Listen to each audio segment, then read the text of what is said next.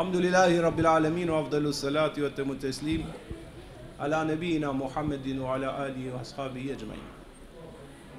Falenderojmë Allahun e Madhërisëm me falenderimet më të mira që i takojnë atij. Përshëndetje profetin ton Muhammedin alayhis salam, mbi familjen e tij, mbi shokët e tij dhe mbi gjithë njerëzit e ndershëm që ecin rrugën islame deri në ditën e gjykimit. Vëllezër motra nderuara, do ta ndrojmë pak atmosferën e ligjëratave që kishim para për të hyrë pak në muajin e Ramazanit. Zoti i Gjithësisë ka thënë në Kur'an, sura Al-Baqara ajeti 183, ja ju ledhina amanu kutiba alaykumus siyam, o ju që keni besuar, ju është bërë obligim ta agjironi muajin e Ramazanit. Obligim Zoti i cili ka qenë për besimtarët gjithmonë përpara jush. Që nga Ademi alayhis salam e me radhë me profetët. Qëllimi i agjerimit, si me thënë, kulminacioni i qëllimit të Ramazanit është la'allakum tattaqun, për shkak të njerëzit e mi, thot i madhi Zot, për të qenë njerëz të përkushtuar dhe të devotshëm rrugën time. Pra e gjithë filozofia e agjerimit është që me të gjitha rritet që ka brenda, me gjitha ibadetet që ka brenda, me gjitha veprat e mira që ka brenda, është për të ofruar më shumë ke i madhi Zot. Pra nëse 11 muaj të tjerë në mënyrë graduale, nga dobësitë që ka njeriu, nga mashtrimet e shejtanit mallkum, nga situatat e ndryshme që krijohen, nga materializmi i theksuar që ka kapluar pjesë të shoqërisë tonë, njerëzit largohen nga i madhi Zot, edhe ne gjithashtu. Ramazani e kthen njeriu në natyrshmërinë e vet. E kthen që të jetojë më shumë me Zotin e gjithësisë, edhe kjo është ajo që njihet si devotshmëri.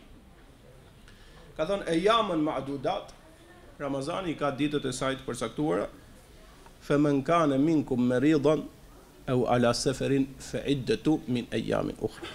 Tha kush për jush në Ramazan është i smur ose është duke udhëtu, nuk e ka obligim të agjëroj. Do flasim pak, sepse shumë pyetje bëhen për këto, do t'i trajtojmë pak në pika të shkurtra. Se si jo gjithë njerëzit e kanë obligim. Obligim muajin e Ramazanit e ka ai që është musliman ose muslimane, kriteri bazë. Në pyetje dikush është njëri do më agjiru po s'është musliman. Apo do më agjiru po s'beson. S'bën sens. Se gjëja parë që bëhet në Ramazan është njeriu të bëjë qëllimin dhe niyetin për cilin po agjiron. Njëri që nuk beson, për cilin e bën qëllimin që agjiron. Gjëja parë që të quhet Ramazani, po edhe çdo vepër tjetër, ka thënë profeti alayhis salam, innamal a'malu binniyat. Tha çdo vepër vlerësohet sipas qëllimit që ka njeriu. Në Ramazan, ditën e parë të Ramazanit ose çdo ditë para syfyrit, njeriu duhet të bëjë qëllimin. Më e lehta është që ditën e parë të Ramazanit, natën e parë që hyn Ramazani, sa jo hyn kohën e akşamit, bën njeriu niyet dhe qëllim që do agjëroj në emër të Zotit gjithë muajin e Ramazanit. Për ta kënaqë krijuesin tim të dashur. Kjo është niyeti, po bëhet me zemër, s'ka nevojë me gjuhë, Zoti i din gjitha. Tani një njeri që s'beson, si do ta bëj për cilin? Ai nuk beson që ka Zot. Atëherë automatikisht s'ka agjërim për ta. Për këtë arsye që të agjërosh duhet të jesh musliman ose muslimane. Kriteri bazë. Pa pas themelin s'mund ndërtosh ndërtesë. Mbas kësaj duhet të kesh moshën madhore. Për fëmijët nuk është obligim agjërimi muajit Ramazanit. A mund ta mbajnë ato? Mund ta mbajnë. Mundet që prindrit t'i thojnë për disa ditë. Nga jeshtë si mbushet mendja, se di kam ikën se isha me çunat, i themi 100 herë me kujdes dur me e majt. Ne kanë kështu edhe si do të azhërnohen me situatën e përgjithshme, por nuk e kanë obligim. E mbajnë, më thotë ai i vogël dia erdhi nga shkolla, thotë mpihet ujë shumë, po pim. Se ti je i vogël, ti nuk e ke obligim të bësh sakrificën në muajin e Ramazanit. Jo dha po bëjnë ai lojë se hutohen, po mirë, po ai lojë derisa të vi iftari. Fëmijët nuk e kanë, duhet të jesh moshë madhore. Kush është mosha madhore? Mosha madhore është kur njeriu fillon të kuptojë të mirën nga e keqja. Qofse një njeri, mashkull apo femër qoftë, arrin të dallojë të mirën nga e keqja, i bëhen obligim detyrat islame. Kështu që arritja e moshës madhore është kushti dytë. E treta, duhet të jetë njeriu i ndërgjegjshëm. Për atë që është i çmendur, ka njerëz për shembull që kanë smundje mendore. Po herë rregullohen, herë jo. Nëse në muajin e Ramazanit nuk janë ndërgjegjshëm, nuk e kanë obligim. Duhet të jesh i mençur, duhet të jesh i plot në ndërgjegjen tënde që ta agjërosh. Tjetër gjë, duhet të jesh me shëndet. Kush është i smur, nuk e ka obligim. Çfarë smundje? Smundje që të jetë një lloj smundje që të shqetëson. Se ka smundje shumë të vogla që njeriu dhe mund duroj, po ka smundje mesatare edhe të mëdha që njeriu duhet mos ta marrë agjërimin për ta dëmtuar veten. Pse? Jo pa qëllim, e thash ajetin e Kuranit. Men kanë me rridhon e wala sefer, kush është i smur ose është në udhim nuk e ka obligim. Tani, dietarët e Islamit me drejt kanë shpjeguar dhe kanë thonë ka dy lloj sëmundjesh. Sëmundje të përkohshme dhe sëmundje që zgjat gjithë jetën. Sëmundje kronike që quhen. Nëse ke sëmundje, për shembull, në muajin e Ramazanit dhe smuhesh me grip, ke temperaturë të lartë, ke dobësim trupor, tumë fuqia, ti je ndërprend. Po kjo është sëmundje e përkohshme. Dhe mbasi mbaron muaji i Ramazanit, ke kohë gjithë vitin që ti ta mbash agjërimin. Ti plotësosh ato ditë që të kanë po ka sëmundje që janë kronike. Zakonisht ke moshat e thella, që moshat që janë çik më të vjetra. Ato çfarë bëjnë? Wa alal ladhina yutiqunahu fidyatu ta'amul miskin. Ato të cilët thotë nuk kanë mundësi ushqen një person të varfër me iftar për çdo ditë. Pra ti nuk ke mundësi ta agjërosh. Shumë njerëz pyesin, normal, sepse kanë atë kujdesin që t'ia quajë madhi Zot agjërimin. Çdo ditë me i dhon ushqim një të varfri që është agjërush. Por disa e kanë vështirë që ta gjejnë. Mund të shtrosh iftar me 30 varfër dhe e ke kry. Pra o për ditë ose me për shembull mund të 3 iftare me nga 10 varfër. Dhe ti e ke kry obligimin e inshallah i madhi Zot ty ta quaj. Është udhari kuptohet u thon disa ditë. Trallë janë ato që u thojnë për i muj. Nuk e ka obligim, a mund ta mbaj, mund ta mbaj. Pra duhet ta bëjmë këtë dallimin midis asaj që del nga obligimi dhe është në dëshirë të njeriu. Musafiri apo udhari është njëri prej këtyre. Men kanë me rridhan au ala seferin fa iddatu min ayamin ukhra. Kush është i smur ose në udhtim, i plotson ditët që vijojnë. Udhari mund ta agjëroj. Ka disa për shembull edhe me drejt se është dhe çik psikologjike puna e muajit Ramazanit. Udhton, thotë s'du me e prish Ramazanin. Mos e prish. Qofse ke fuqi mbaje, quhet. Por obligim nuk e ke. Pra nëse unë nesër do udhtoj, do iki jashtë Shqipërisë. Unë nuk do ta agjëroj, je në rregull. Po çfarë bëhet me atë ditë agjërimi ose 2 ditë ose 3 ditë? Kur të kthehesh, maro muaj Ramazanit, gjithë vitin ke kohë, zakonisht për shembull e bëjnë dimër se koha është më e shkurtër, se Islami jo logjik. I përfito 4-5 orë. Pra nëse tani është 4-5 orë më shumë në Ramazan, ti mund ta mbash edhe në verë, edhe më gjatë, po ideja është gjithë vitin me lejen e të Madhit Zot ti e ke kohën. Pyesin shumë femrat që janë shtatzën. Femrat që kanë fëmijë e vogël me qumësht. Dietarët e Islamit ka ajeti ato të cilët s'kan mundësi i kanë fut edhe këto 2 kategori të motrave tona.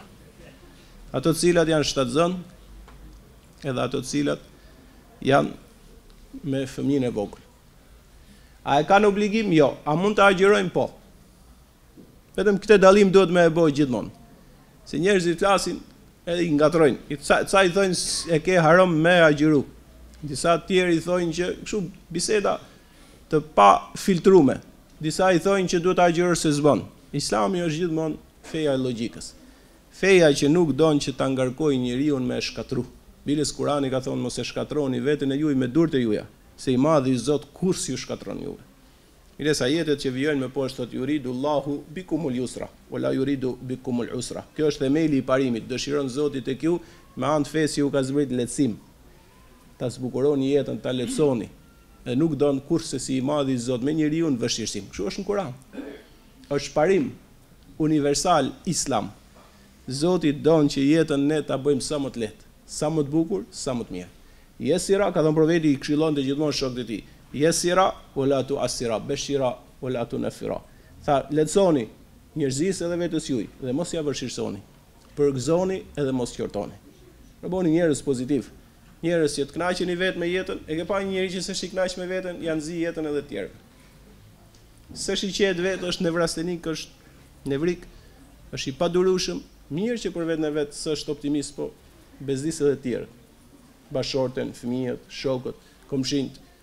Pra, Islami don të kundërtën e kësaj që njeriu ta kontrollojë veten dhe në veçanti në muajin e bekuar të Ramazanit.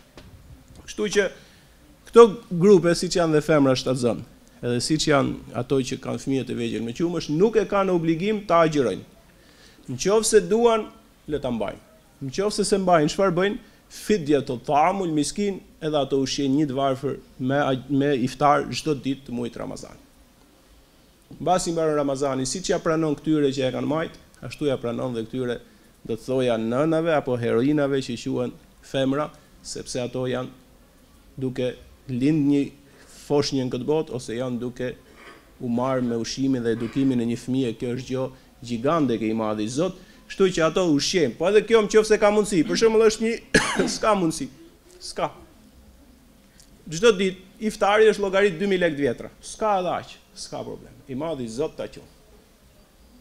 Domethënë shive Islamin se sa racional, sa i lehtë, sa i mirë është. Kështu është dhe falja, kështu është çdo rregull në Islam. Falesh ti për shembull si gjithë tjerët. S'falesh dot, ka thënë, i tha njëri, o dërgumizoj, s'falem dot në këmbë. Tha falu ul. I tha i tjetër, s'falem dot ul. Tha falu ushtri. Simas mundësisë. La yukellifu Allahu nafsan illa wus'aha. Në Kur'an thotë sura Bekare, tha se ngarkon asnjë Zoti për te mundësive, i qofshim falati. Edhe me agjerimin, ti mund mos jesh fare, për shembull. S'ke as i sebet. Ke punën që bën. 3-4 orë para e ndjen veten shumë keq. E ndërpren Ramazanin, e plotësoni ditë gjatë vitit. Se Islami nuk është torturë. Islami ka maturinë e vet. Kur njeriu i kalon kufita asaj që i ka të mundshme, atëherë nuk e ka obligim që ta mbaj Ramazanin. Kjo e vërtetuar me Kur'an, jo se kam dëshirën. Wa alal ladhina yutiqunahu fidyatu ta'amul miskin. Ka i gjë që pyesin njerëzit. Me drejt ato që punojnë më shumë në administratë. Muslimanët kanë sikur i cyt shejtani me vështirësu fen. Lecoje vëlla. Lecoje ashtu siç është. Don Zoti lehtësim, nuk don vështirësim. Ti kur vështirëso fen, ke rënë konflikt me fentat. Nëse po themi me lehtësu aty ku s'ka argument, po në parimet e fesë është lehtësim. Njeriu të jetojë mirë. Shumë e kanë shqetësim, ata përdorin furçën e dhëmbëve. Ti lajnë dhëmbët me furçë kur dalin për punë. Dëgjova një ishte i prem kategorik. Jo hoç, se hoç normal që ka marrë i mendim referencë, po një që s'kishte lidhje me studimin. Bërtiste ngretë zërin jo. Shke vëlla që vështirëson. Lecoja njerëzve, punojnë administrat, afrohen, komunikojnë me njerëzit afër. Pse vështirëson fen? Feja drejton nga pastërtia. Ka thonë profeti alayhis salam, gjysma e fesë është pastërti. Ka thonë Zoti është i bukur e don të bukur. Ç'ke vëlla që nxitohesh motër e nderuame. Pse problemet që ke psikologjike dhe të vetes tatë jashtë shoqërisë islame? Qetësou, mos flit. Çfarë ja po e shtrem logjikisht, çfarë problemi ka si njeriu lan dhëmbët? Çfarë ushqimi hëngri këtu? A din ti vëlla dhe motër, të begatofti i madh i Zot që edhe ilaçet që nuk i japin fuqi dhe ushqim trupit lejohen. E vetmja gjë që s'duhet shkojnë në stomak muajt Ramazanit, e dikush është jo oksigjeni që thithin. Gjërat cilat japin fuqi dhe nuk e ndjen ti që je ta agjëru. Për shembull, nuk haj, nuk pi, por janë ca kokra që t'japin fuqi dhe nuk ka më agjërim. Si ti i ke dhënë fuqi vetes më shumë se s'hash ushqim edhe pije. Kjo e shkatron dhe e prish Ramazanin. Furçja me pastën, çfarë problemi ka? Jo, po mundet në i piku, o mundet është tjetër gjë. Ne po themi në parim. Njeriu ruhet që mos shkojë ujë brenda, shkoj pa dashje. Pa dashje ka thënë profeti alayhis salam ti han ushqim. Në Ramazan ja agjërushëm, je mësuar gjithë vitin. Shikoni frut aty thuhet na pas Zoti. Sot je me agjërim, ke harruar, çfarë si na an? Nuk prishet Ramazan. Ka thënë është shive që shikoje tani Islamin real nga jo Islami që kemi ne në natyrën tonë. Njëri është nevrike, bën Islamin sikur më qenë fe nevrike.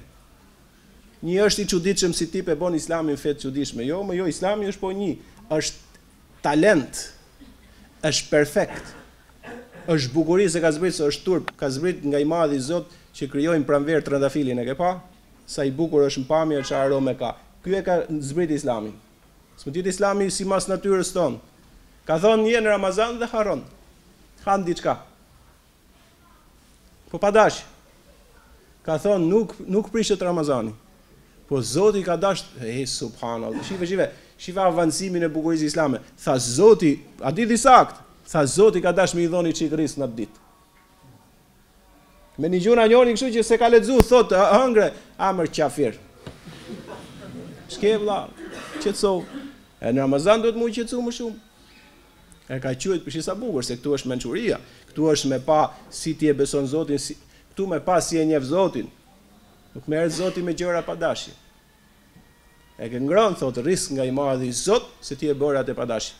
Dhe larja dhëmbëve është e njëjta gjë. Qa fuqia ti jep pasta, ti jep në fuqi trupore, ti më qoftë se la dhëmbët ti se një Ramazanin, ti je bo me, s'ka lidhje me këtë. Pra ti jemi të kujdesshëm se Islami ka parimet e veta. Disa njerëz pyesin për analizat. Prishet Ramazani kur bën analizat e gjakut. Ka njerëz që kanë probleme shëndetësore. Nuk prishet Ramazani kur ti jep analizat pra për ditë për smundje që mund të kesh ose për gjë. Ku është rregulli Islam? Sepse Ramazani ne prish ajo që ti han dhe jo ajo që del nga trupi jot.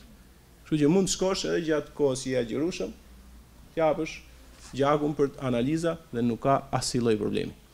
I pjesë e njerëzve tjetër pyesin për syfyrin. Sepse nuk i ka ra informacioni që syfyri thotë nëse unë nuk çohem, a mund ta agjeroj atë ditë apo jo? Po. Profeti Muhammed, sepse ngatrohen, profeti Muhammed a.s. ka thënë çohuni për syfyr, se syfyri ka mbart me vete begati, bereqet. Atëherë njerëzit kanë menduar i pjesë, e kanë lexuar këtë, kanë thonë, po su ngrete për syfyr s'ka agjerim, nuk kanë lidhje këto me njëra tjetrën. Kur shpjegohen në librat e jurisprudencës islame kriteret që të quhet agjerimi, edhe që e prishin agjerimin, nuk hyn syfyri.